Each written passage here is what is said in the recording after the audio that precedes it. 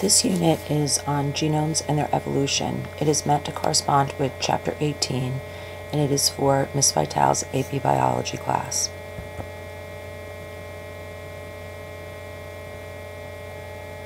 Many genomes of many different species have been sequenced. The study of genomes is called genomics.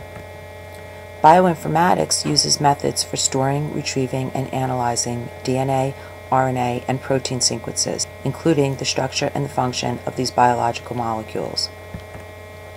Completed in the year 2003, the Human Genome Project was a 13-year project that identified 20 to 25,000 human genes, determined the sequence of 3 billion base pairs, and stored the information in databases. When the Human Genome Project began, the order, number, and banding patterns of chromosomes had been determined, including the location of some genes. The project actually was being completed by two different groups.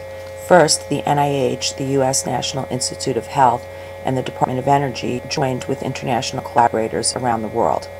The other group, Genomics, led by Craig Venter, used a different approach to sequencing the human genome. The international consortium used a three-step process.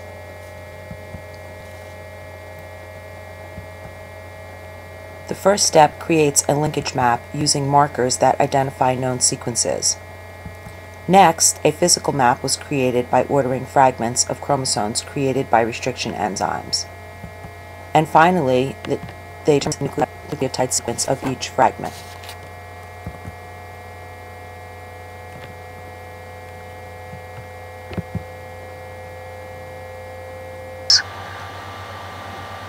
The first stage of the public Human Genome Project focused on identifying marker sequences, or unique tags, shown here in yellow, at regular intervals throughout this Book of Life. Once enough sequences were tagged, various blocks of the genome were allocated to different academic centers for sequencing. To begin the sequencing process, several copies of a section of DNA, represented here as a page of text, are cleaved to produce smaller fragments. Although it looks fairly orderly, this step is small-scale shotgun, which creates numerous random fragments. Each fragment is sequenced.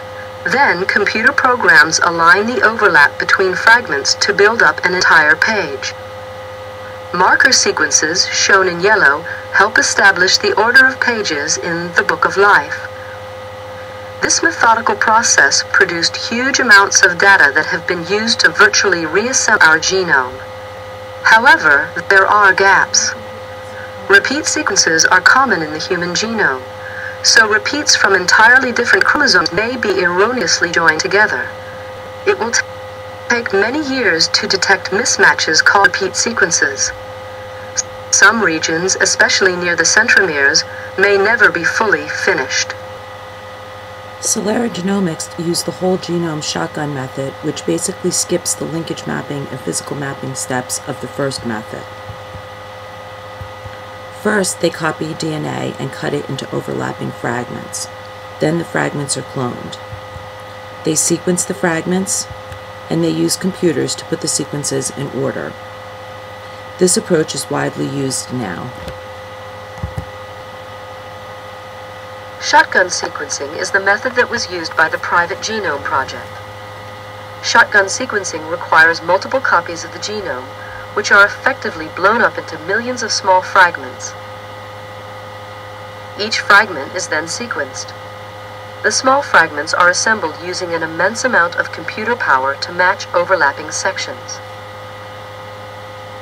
The drawback of this method comes when dealing with repeat sequences. Often there is no way of knowing how long the repeat sequence is, or in which of the many different possible positions the fragments overlap. Even the incredibly powerful software used to shotgun sequence the human genome couldn't cope with this. So Celera, the private company which relied on this approach, had to use the public data to fill in the gaps left by the repeats. The NIH, the National Institutes of Health, created the NCBI website.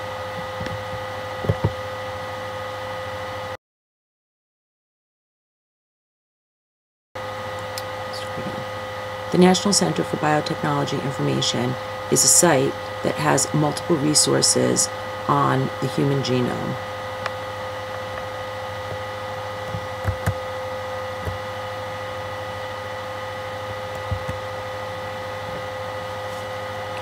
Although about half of the genes were known before the Human Genome Project, figuring out the rest presented a challenge.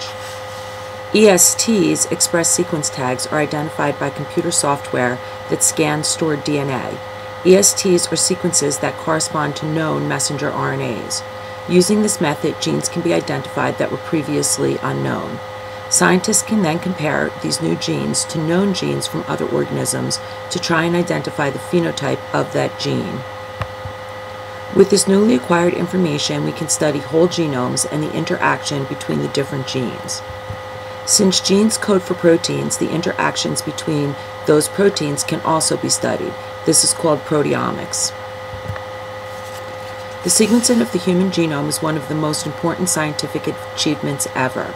The best way to make sense of this information is to apply a systems approach to the interactions between genes and proteins. This can help us to understand the operation of tissues, organ systems, organisms, etc. By sequencing thousands of different genomes, we have learned the following. Prokaryote genomes have 1 to 6 million base pairs compared to eukaryotes. Multicellular eukaryotes have hundreds or thousands of millions of base pairs. Prokaryotes have up to 8,000 genes, whereas eukaryotes can have as many as 40,000 genes. The number of genes does not always translate into complexity. Humans have fewer genes than a mouse or even rice, but alternative RNA splicing greatly increases the number of proteins produced by the 20,500 genes humans possess. In addition, eukaryotes tend to have fewer genes in a given number of base pairs. This is low gene density. So even though we have thousands of times more DNA than bacteria, we only have about 15 times as many genes. And remember, bacteria have no introns. Mammals seem to have the lowest gene density. So much of our genome doesn't code for proteins or RNA. In fact, only about 1.5% of our genome codes for proteins and RNA. The rest has often been considered junk DNA. But as I've said before, we are realizing that this non-coding DNA does have some functions. Some of this consists of pseudogenes. This is DNA sequences similar to normal genes but non-functional. They may be vestigial or had a purpose in ancestors. There is also repetitive DNA. These are sequences that were repeated in the genome. A lot of repetitive DNA is transposable elements and related sequences. Transposable elements are areas of DNA that move around. Transposable elements and their related sequences make up to 25 to 50% of mammal genome. In the 1940s, a geneticist named Barbara McClintock made a discovery that would revolutionize molecular biology, a science that didn't even exist. She was so much ahead of her time, her research didn't have an impact for 30 years. McClintock began her career in 1918 at Cornell University, where she did her undergraduate and graduate studies and then became a researcher. Geneticists at Cornell were studying corn and noticed the normal purple corn was mutating to yellow or white. Normal Indian corn is multicolored. The corn we eat has been bred to eliminate the normal purple kernels. Oddly, the mutation that turns purple to yellow or white can reverse itself. Each kernel is a separate seed, created from one sperm and one egg. That's why some kernels on a cob can be one color and other kernels can be another color. No one can understand how these unstable mutations could flip back and forth. In 1941, McClintock moved her own corn research to Cold Springs Harbor Laboratory in New York. She knew a certain kind of corn had a chromosome that always broke in the same place. She called the gene that broke in half the chromosome the DS gene for dissociated. She discovered the DS gene could transpose or move around on the chromosome from generation to generation. Then she realized that same corn plants in which DS had moved also acquired the unstable pigment mutation. If the DS gene moved into the center of the pigment gene, the mutation, which was yellow or white, occurred. If the DS gene moved out of the pigment gene, the color would return to purple. McClintock used the term transposon to describe genes that jump around, or jumping genes. She found other examples of transposons over time.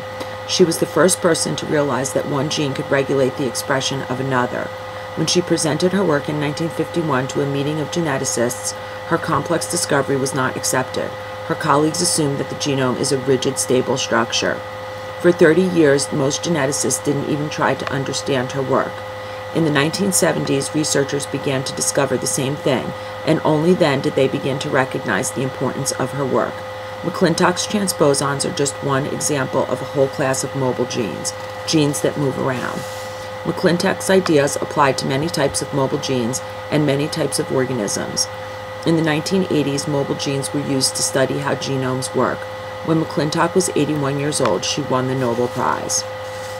In eukaryotes, transposons can move from one location to another, or a copy of DNA can be made and the copy inserts itself in another location. Retrotransposons, on the other hand, are segments that encode an RNA copy which is converted back to DNA by reverse transcriptase. The new DNA copy inserts itself into another location. Tandemly repetitive DNA can be duplicates of long stretches, 10,000 to 300,000 base pairs long. Short tandem repeats are only 2 to 5 base pairs long, but can be repeated hundreds of thousands of times. This simple sequence DNA is often found in telomeres and centromeres of chromosomes. Multigene families are groups of genes that encode proteins with similar sequences. They may be identical or very similar genes. An example of identical multigene families are genes for rRNA, which is used to make multiple ribosomes. An example of very similar multigene families are two different types of globins that are found in hemoglobin. In addition to mutations, duplications and rearrangements can lead to the evolution of a new species. Polyploidy, or multiple sets of chromosomes, can result in mutations in the extra set, and that can add to the organism's phenotype. Chromosomes can also fuse, merging two into one, or parts of chromosomes can migrate to others, creating new versions of chromosomes. Comparing genes in a multigene family can lead to understanding when genes evolve. In addition, if one copy of a gene in a multigene family mutates, a different protein will result with a new function. The ability to sequence genomes allows us to compare the genomes of different species. Simply put, the more genes two species share, the more closely they are related. Therefore, they share a more recent common ancestor. Comparing genomes of individuals of the same species can also show how closely they are related and give us information about their ancestry.